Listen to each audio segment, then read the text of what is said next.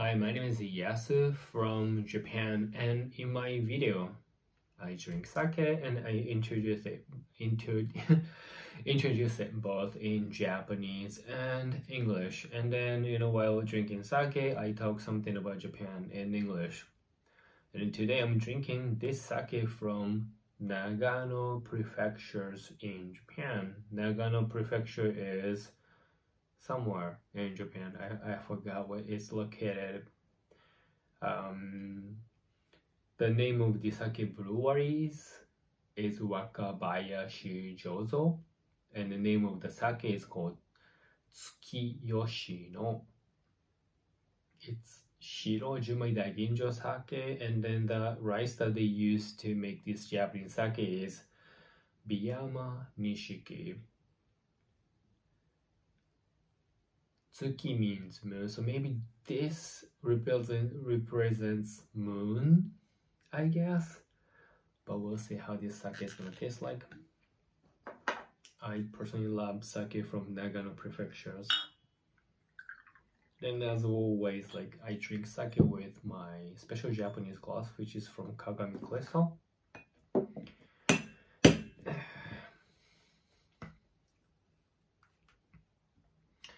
So let's see how this sake is gonna taste like.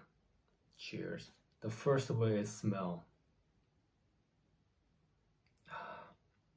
It's very fruity, really sweet, fruity sweet smell, and then the flavor is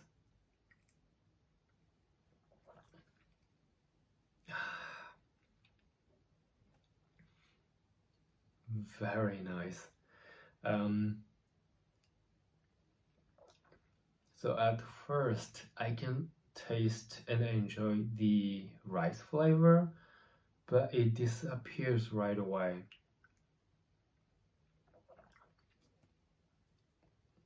And it leaves a very fruity flavor, very clean. This is a very high quality sake.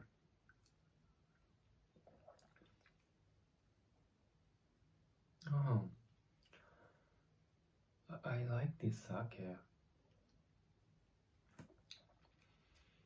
It's very enjoyable, like the first taste, rich flavor of rice. Then I believe it's a Miyamanishiki, but it disappears and then it leaves a very clean feelings with a very fruity flavor, but it's not too fruity.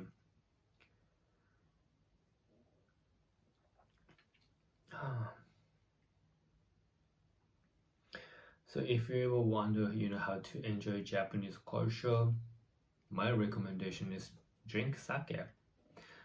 And this is definitely one of the ways to enjoy Japanese culture. And if you're looking for, there's just way too many sake options. So if you're looking for something fruity, but you still want to enjoy the rich rice flavor, but very clean aftertaste, then this Tsukiyoshino from Nagano prefecture, the Wakabayashijozo, I really recommend you to try. And also Nagano prefectures, they have the population is 2,000,000 and then 229 people as of April 1st, 2022 this year. However, compared to YOI, they have lost 2,064 people. It sounds not that bad, but something happens in April usually. The one number is too low on average, YOI, they lose 150,000 people. And as you might be aware that Japan is really facing the population declining. So now the border is open. Please come to Japan, enjoy sake, Tsukiyoshino, and then support Nagano prefectures and also support Japan.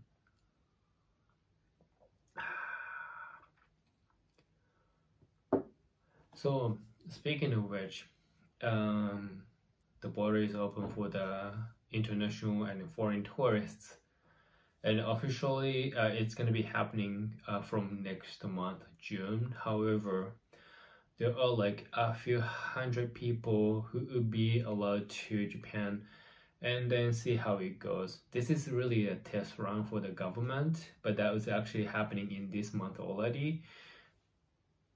One way or another, which is really a good thing, because that means that Japan is actively, aggressively try to find a way to make things okay, which means that they want to collect more data. They don't want to set up the proper systems to welcome foreign and international travelers to Japan. More data, more time, and more ways for them to consider, and they want to implement starting from June, and then they want to expand. And in this video, I want to let you know two things.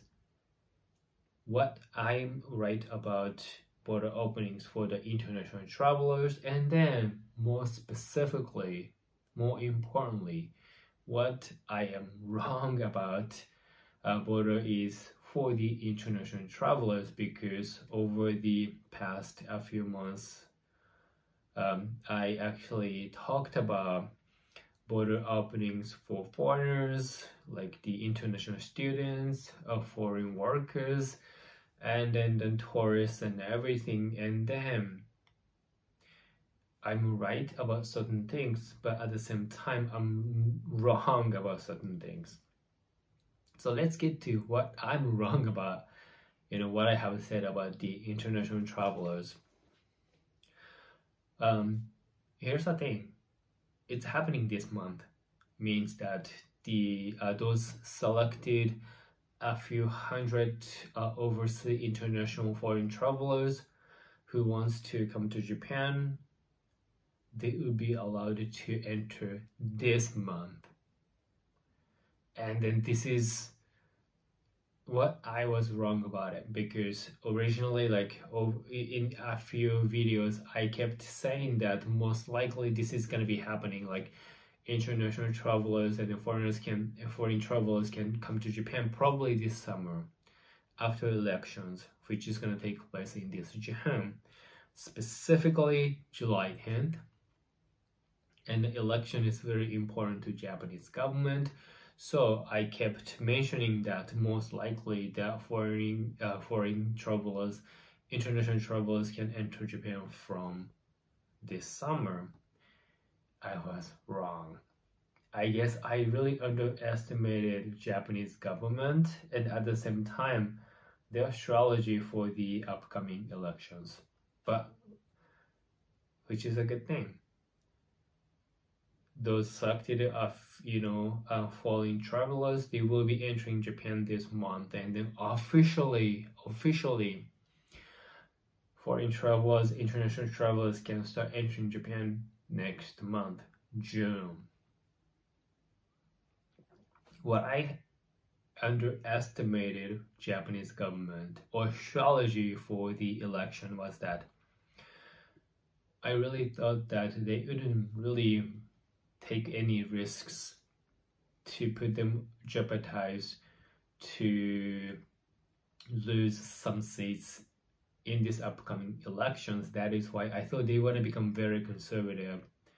So like I thought they were going to stand with saying that, oh, we are not going to open the borders yet because we think Japanese people first.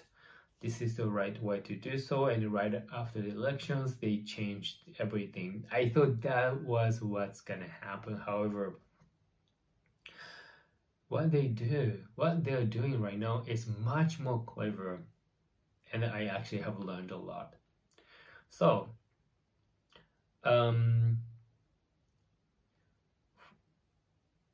for them to allow international travelers even from this month and officially from next month is a very clever way to get more supports from all our from different segments of people, because they're under the pressures from domestic certain people, and then also overseas governments and everything that open Japan.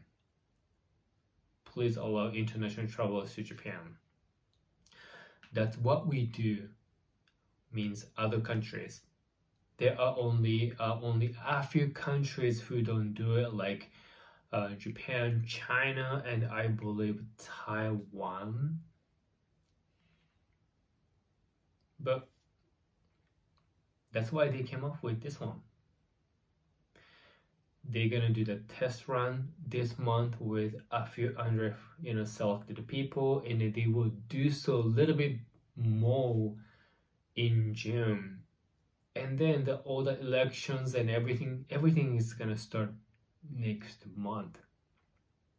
So the Japanese government, the Jiminto, that's the majority party, they can actually claim and say that, oh, we are trying our best and we actually welcome international travelers, foreign travelers this month, look, and we're trying to find a way to ease more. And then they can actually get the supports and the votes from those people who were so against the current government because they didn't open the borders. They haven't opened the borders. But in June, officially it's going to be open. So most likely, like, they get supports and then like agreements from those people, and then those people most likely will vote for Jiminto, the majority party, because they want the governments to push the ease. They want to open the borders with no limitations and regulations, and by then the government would be showing the efforts and everything. So why do those people want to change their minds to support other parties? Because even like the current party, the Japanese government is doing so. At the same time, they can always tell their supporters who did not want the governments to open the borders for the international travelers, they can say that, look, we are only doing this under the very controlled environment. We assure you that this is not going to affect your health.